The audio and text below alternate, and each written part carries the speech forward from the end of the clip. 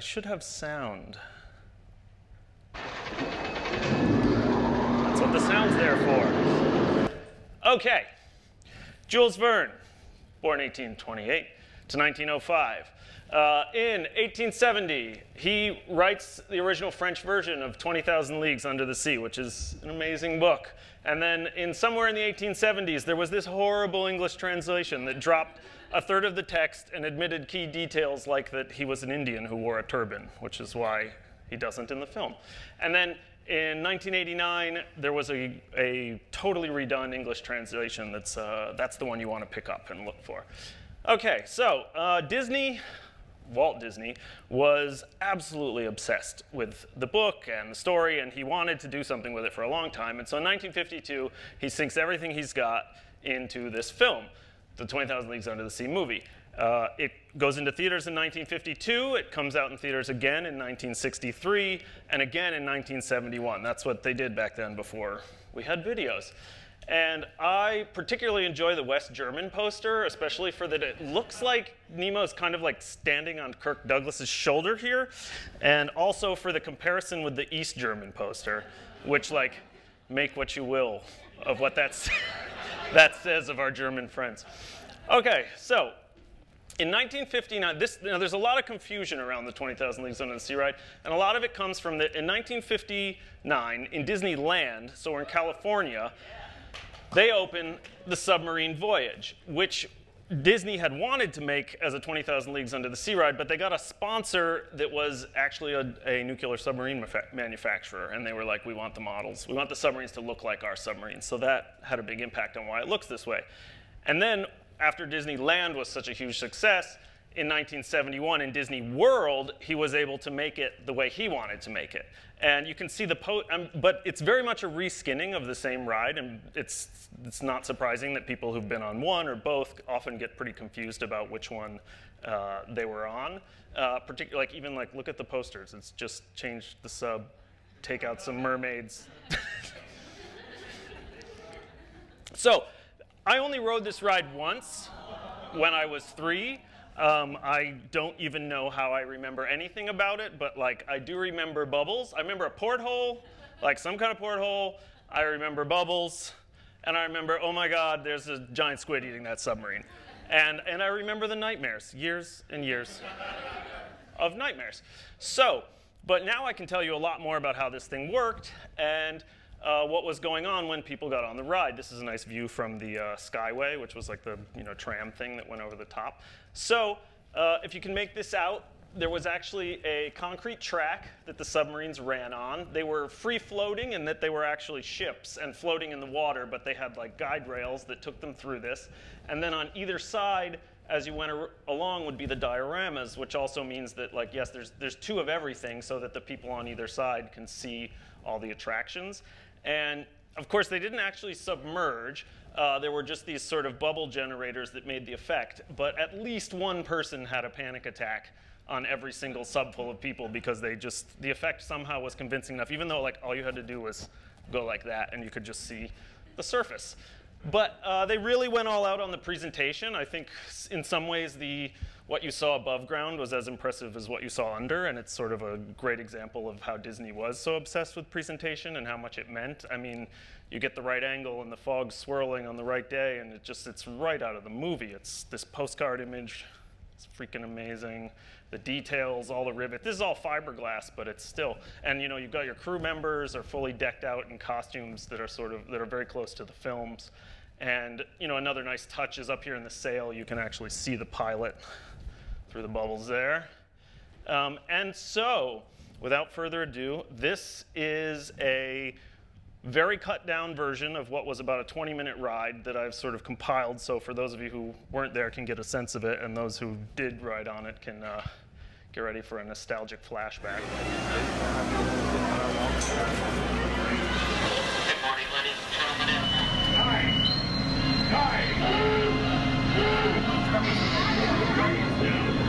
Crab fight. Green sea turtles like giant sea bass. We've discovered that fish actually talk.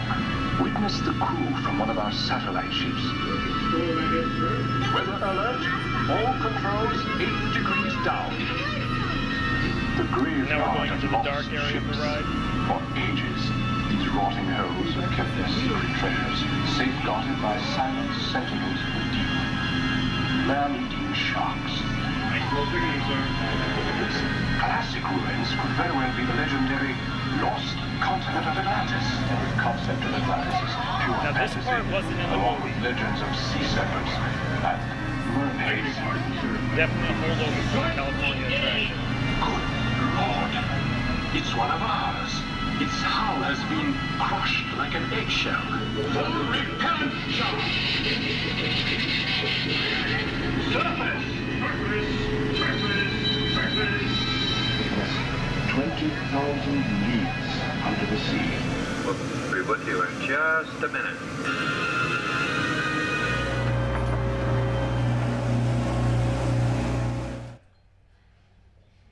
Yay. And so from getting on the line to the end of that was probably about 2 hours out of your day for the e-ticket attraction. Okay, amazing 20K facts. This is an aerial shot. You can make out, there's the external part, and this whole warehouse area is the dark portion of the ride.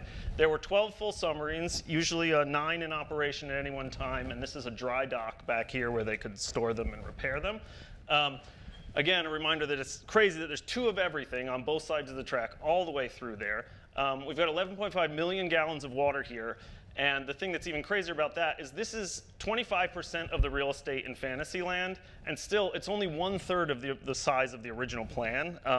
I think one of the Imagineers was just like, well, you can't, like the gods won't allow. So it was definitely an engineering feat of an amazing proportion. Okay, so behind the scenes at 20K, let's get some fun stuff from some people who actually worked on this ride. This is what the control room actually looked like. I got all this stuff from connecting with people who actually worked on the ride, and my friend Bert drew up a little diagram here so you could actually learn to drive one of these things if they were around anymore. These are the catwalks that are above the dark portion of the ride for evacuating people if need be, if something goes wrong. Apparently there were some really wild parties on these catwalks after hours, and a lot of beer bottles and condoms were often found strewn about. So they actually had a full dive locker underneath the pool, underneath the water area, and so they would have divers that would go in to repair the animatronics that were constantly breaking due to heavy use and the sun just on them. This video is actually from the Disneyland attraction, but I just love it too much to not show this little clip. I love a guy getting suited up to jump in and then just stand up. and then, how about this lobster? Okay, and this is a fun little back scene. This is a checklist for the repair guys of like each of the motors. This is sheet 1 of 2 of the different attractions, what pieces move. And you definitely get a sense that over time, as the ride got just worn down, like that they would just be like, turtle still attached, check, next. But they did twice during its history. They drained the thing and did a huge refurbish, which is really fun to see the photos of this because you can see how colorful it actually was, which doesn't really come through from above, and you could see it when you were on the ride in a way. This is like when it's freshly painted, and they would go around and replace all this plastic seaweed, and there was actually someone talked to me whose job it was to make sure that no one was like spelling their name or a swear word in seaweed as it was being placed. All right, so the subs themselves were quite a feat as well. Each of these beasts weighed 40 tons, was 40 feet long, held 38 passengers, was in fact completely seaworthy. If you put this thing in the ocean, it was made by a boat manufacturer. If you put this thing in an ocean, it would just go. It would be fine, except that you can't steer. But they are driven by a propeller, diesel engine, all that stuff. 8-track audio system, top of the line, which was later replaced with CDs. This is the schematics, blueprints for the thing. Here, these are nice because you can see the guide track thing that goes underneath, which also served as the bumper. So you can see these, they couldn't actually collide with each other, thankfully, because that would have been a nightmare. But these bumpers would hit, and there definitely were instances where if they hit enough, one could jump out of the track, and that would be a real mess to clean up. All right, this is Bob Gurr, who's a famous Imagineer who's very known for cooperating with all sorts of Disney fan nuts. This was a prototype control mechanism that didn't make it in, that he took this photo for me. I mean, he's such a sweetheart. And that's Bob Gurr on the day when the first one of these rolled out of the factory, about to christen it. And here's, I can't remember this guy's name, but he was the head of this boatyard that built them. I love that they just kind of rolled them. How else are you gonna move? How else are you gonna get this thing there? And then this, I love this shot because you get a sense of the detail that goes into everything that was down underneath the water there. The gold plating, the Atlantis statue. They actually printed these fiberglass coins that were just sort of strewn about everywhere. I love that though later on when those were like just disappearing and just like corroding to nothing, they would use Mardi Gras coins and just like dump them in. All right, so the life of a 20K-er. This was one of the only attractions, in fact, I believe the only attraction at Disney World that was exclusively male cast. There was, for 1 year in, I believe, the early 80s, there was some people got pissed about that, which understandably, reasonably, and a woman was on the crew for like 3 days, and she was like, get me the heck out of here, like this. So originally they had these beautiful pewter hat pins, which these days are very rare because they just would disappear because they were like too nice of a thing, and then later on you would just have these sewn ones. This is Bert, the fellow who drew that sketch for me. He was such a nerd even at the time that this is him. He posed for the photographs for the like hand signal manual because they did have radios, but so this is like coming into dock. Or okay, Bert. And, oh, sorry, break time. My God, I've not been studying. And he also earned himself the nickname Bass for like commenting one too many times that the bass was broken, but these were actually a bunch of kids, and so it seems like from the stories I hear that it was a really fun place to work, and there were a lot of pranks that they could play on each other. They made these membership cards. I'll draw your attention to this line: specializing in 914 pursuit. 914 was the radio code for a hot girl, and 913 was the code for a girl too young to be of interest. And so apparently you would often hear something like we got a 914, we got a 914 on the rear spur to can't negative that, 913, 913. They also had a very intense rivalry going with the Jungle Cruise crew, and this was like they would always have contests and muck each other up. Okay, so 1994. What's wrong with this picture? The water. It's too still. One day out of nowhere, they're just like, oh, the ride's off today for maintenance. And they'd said like, oh, we're just going to repair it. But things got a little more ominous. Like people were like, wait, there's no subs out here anymore. And then King Triton just appeared, and they're like, oh my God, Ariel's Little Mermaid's taken over. And then the where you would wait in line to get into the 20,000 Leagues Under the Sea ride became like a get your picture taken with Ariel thing, which all felt very temporary, to be honest. So there was still some hope that what was this going to be about. And in 2004, Triton disappeared, and this green wall went up all around. And on the inside, they drained it, and everything was dead. And what you're about to see is a miracle that someone did this. There was a fellow on the demolition crew who knew of the website where I got that I made where I connected all this stuff, and this fellow walked the tracks of the drained ride and took all these photographs you're about to see. And the whole time, so I'd had the site up for several years at this point, and we all wondered, like, did they gut everything? Did they throw the squid out? Was that all just trashed, or was it all sitting there in the water, rotting and being like the creepiest urban ruin in the universe? Which, in fact, it was. And so there's like the Viking ship. It's weird how the scale, when you get a perspective to see it, is like the water made things seem so big, but like the sunken ships, there they are. There's now like all the gold, like completely eaten off by the chlorine, and you can see like the walkways and the lighting. I love this stuff. And yes, there he is. Better days, my friends. Better days. And this is amazing. Both giant squids, human in there for scale. But the Nautilus that they were holding didn't hold up so well, kind of just crumbled. And this eye is over the couch of a guy I know in Florida who walked out with it. And the Nautilus below him, again, pretty trash. And then the bulldozers just came in and pretty much trashed everything. Just his head survived and the squid's eyes, and some people took some stuff, but really it all just got trashed. And outside, the picture really wasn't much prettier. They just started tearing through all the concrete. And in 2005, we have Pooh's Playful Spot. Yay! Which again feels very temporary. But there's a fun detail that if you go to this tree, actually I don't think this is here anymore. I don't go to Disney World every year. If you go inside the main door and you turn around and look behind your head, there's a knot in the wood where they put a Nautilus sub, which is just sort of nice.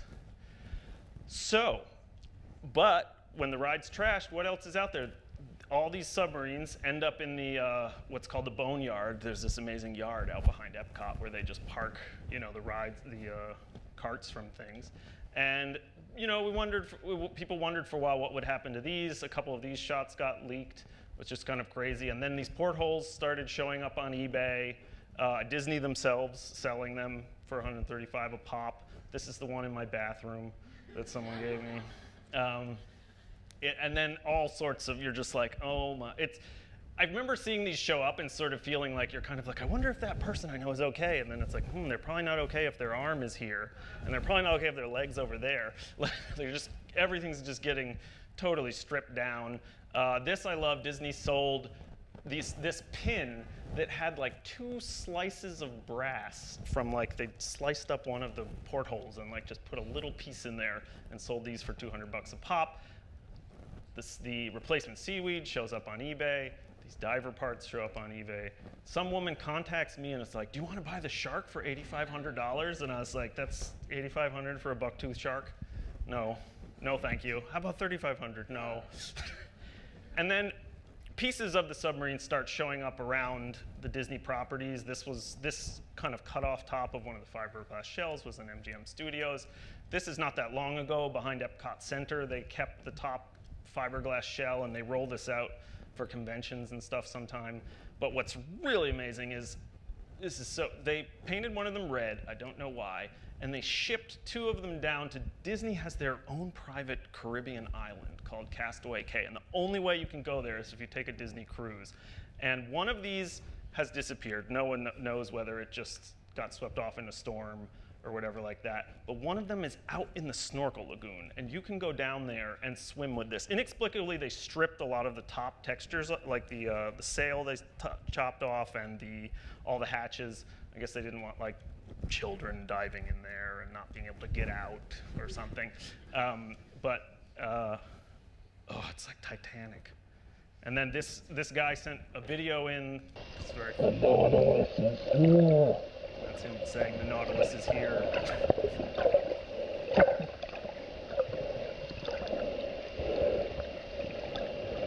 That's where the driver would have stood. That's the entrance stairs there. And I love that he stuck his hand in one of the portholes and turned his camera around and took this shot of where the pilot would stand. So, a moment of silence for the best liquid space journey ever. So a lot of times people ask why? Why would Disney ever, why would you do such a horrible thing? So probably the biggest, truest answer on many levels is that the maintenance was just such a nightmare. This thing was, 30 years on, 20, 30 years on, it was just starting to fall apart. There were leaks going down into the dry lockers underneath, and just the rehab would have really, water is awful. Water just destroys everything. The 20K movie theme was getting a little old. You can see why they would probably be ready to just use that, a fourth of Fantasyland for a Harry Potter attraction. Ovitz, who was the CEO, the CFO at a time, there's a story that he there were a bunch of letters of outrage about the ride being closed, and so he said, okay, I'm going to go down there, I'm going to take a look, I'll see how it is, and I'll decide what we're going to do about this. And the engineering team really wanted him to get a bad impression because it was such a thorn in their side. So as the story goes, they brought out the worst sub they had, like belching diesel gas, and they dumped a couple buckets of water in the bottom of it so it looked like it was leaking, and they just made the audio skip, and he just came out of that being like, okay, this can't be salvaged, it's such a mess. And that's what I don't want to. So, but 20K lives on in other places. In Tokyo, you can go to Tokyo Disney Sea. This is a static Nautilus sitting there, but they have a really great ride where you ride in these little Nautil pods, and it's not actually underwater. It's just like the bubble. The porthole has a curved porthole that has 2 layers, so bubbles go up through it. The effect is okay, but nothing like being underwater. And if you go to Paris, you do this sort of walk through that's not tremendously exciting. And so this is my bathroom, which is also sort of the 20K museum. And sometimes people ask me, why are you so obsessed with this? And I actually gave, the first time I put this presentation together, I gave some thought to that. And I realized that I had all these nightmares growing up, and about where I was floating in this ride at night, and I knew the robots were down there, but they weren't on, and why was that freaking me out so much? And it just made me think that, I think it means a lot that I never saw it again. I think if I could have gone back when I was 12, I would have been like, this is crap. This is not scary at all, man. And so I rediscovered it in my late 20s, and totally by accident, and had this most amazing nostalgia rush of my life. But then I also thought, I think if you're exposed to things at a certain age, they stick in your head in a way that it's like, have you ever tried to show someone these movies who didn't see them when they were under the age of 13? They're like, this movie's terrible. And another factor that I think all of these movies have is that there was some aspect, some part of them that scared the crap out of you as a small child. And so I think that's really integral to what sort of the element of fear going all the way back to Grimm, and I think Tim Burton's really got his thumb on that pulse. And this is my favorite photo I've ever found. I just imagine 3-year-old me being dunked in that water, and you have many a nightmare for myself. And this was a beautiful light at the Tokyo attraction, so I thought I'd leave you with that. Thank you.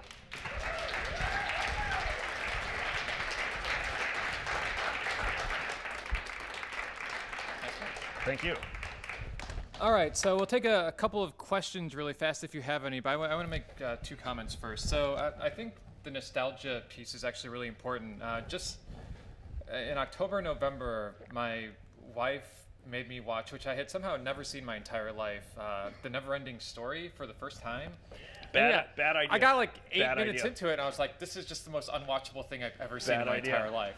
So I think you're right. At some point, you lose that whole sense of wonder and awe, and you run away as fast as you can. So my first question, or sort of a comment or favor, is we just share really quick a little bit with the audience about how you've been sort of able to kind of reconnect with the staff of the ride, and how you've sort of interacted with them in the past few years. Sure. Well, like I said, there was a period, probably in about 2004, where I was between jobs. And I've always been into giant squids, and I didn't know why. And I was looking for something on Google, and I came across an image of this ride, and just had this the far and away the most intense nostalgic rush of my life. And I was like, oh, you're what screwed me up.